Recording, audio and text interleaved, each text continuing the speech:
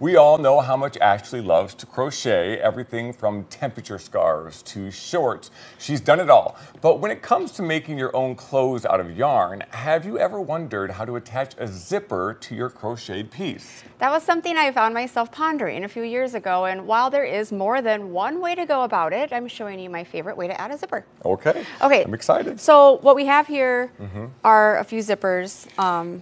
This was, in my mind, perhaps I'm making a little pouch that I want to zipper on. So you're making some kind of a bag, some kind of purse. And so the thing you want to do, in my opinion, is find the zipper size first.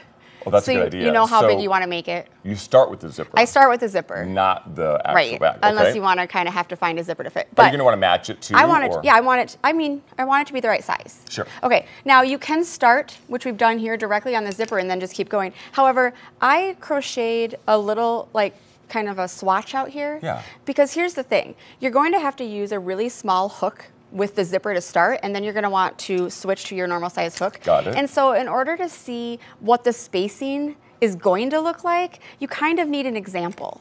Oh. So then I can look at my zipper here, and I could even use a pencil, for example, to evenly mark stitch, stitch, stitch, stitch, stitch. That's a really good point. Because it's going to be easy to get them too close together by accident because you have to use a really small hook to get it started. Yeah. So you kind of want to look at it and kind of know, okay, here, it's not going to be, that's how far apart it's going to need to be. Yes, because now when you start it on the zipper like this one's doing, it's possible it's going to change after the next couple of rows. Right. I assume it'll still work. It'll still. You can get it evened out, but like here, okay. So now, good to know.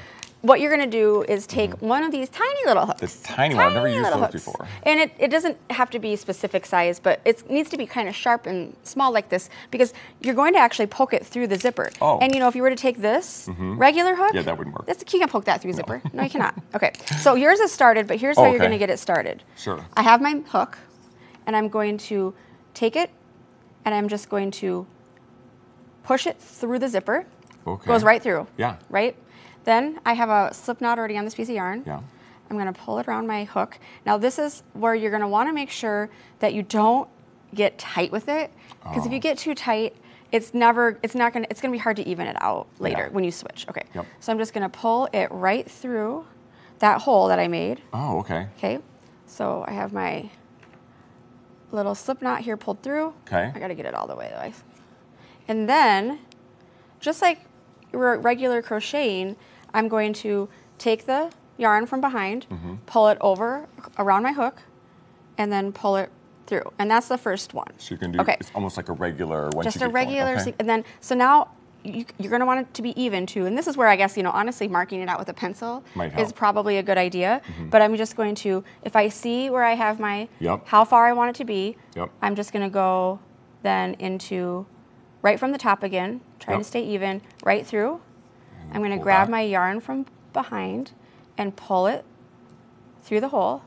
Now, do you want this yarn to match the zipper, or does it I don't, because I want to do like a stripe pouch of fun, bright colors. Oh, okay. And also I want you to be able to see it. But you could match it if you want to. And now I'm going to pull through both of the loops.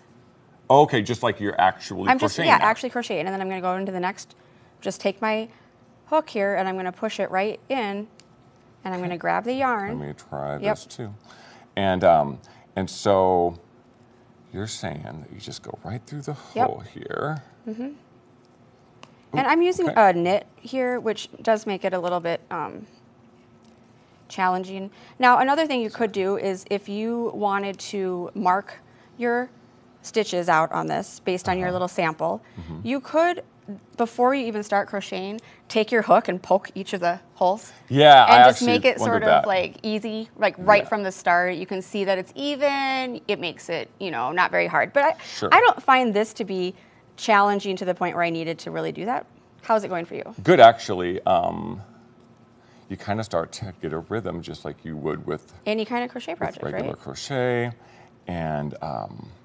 and you do loop it just like regular crochet. Yep. And so you're going to keep going Okay. All the way across. And this is going to make your bag more secure. I mean, where do you get the zippers though? Oh, well, I got this bag of zippers. This is the one and only thing I've ever purchased off of Facebook Marketplace. I got a whole bag of zippers. So go to you. Go to you if you need zippers. Yeah, but you can get them at any kind of craft store or sewing place. Take them out of the pants you don't want anymore, and I'm just kidding. Is there a certain zipper that you're looking for? A certain kind of sturdiness, a certain kind of anything? Just whatever you want. Anything you want, whatever you're like, just as you would pick out for any kind of sewing project. Sure. You're going to keep going along that way, and then yours is going pretty far. So let's take a look at yours. Okay. So let's say that we were all the way to the end, right? Sure. So then you're going to turn just like any normal thing. But this is where you're going to drop that really small hook and you're going to pick up your regular hook. So if I were going to turn to go back, now it's just going to be, I'm going to do one chain here to go back. Okay. And then just as I would normally, I'm going to go through the 2 top holes. Got it. And I'm going to pull it through. I have 2 loops, pull it through. Yep. And I'm just going to, this is like just a single crochet going all the way back. That works well. This is where you will find that you can just keep going until have the... That bigger one gets through the holes fine, right? They're not too small. Now, yep, you want to stay loose so that it can do that, but you're just going to be able to do your whole bag like that. Now, the other thing is, once you are done and you want to hook it to the other side, so if this is a whole bag, you want to go all the way to the other side, you have your holes and you need to do at least one kind of foundation row there. Yeah. And then you can take the other side of it and just crochet it together right there. Oh, yeah. Yeah. And the other thing that's, I think, really interesting about this particular, if you're doing like a pouch or something, is once I've crocheted all of this here to this side, and the zipper's up, top side of the zipper. Yeah. That's important to know, okay?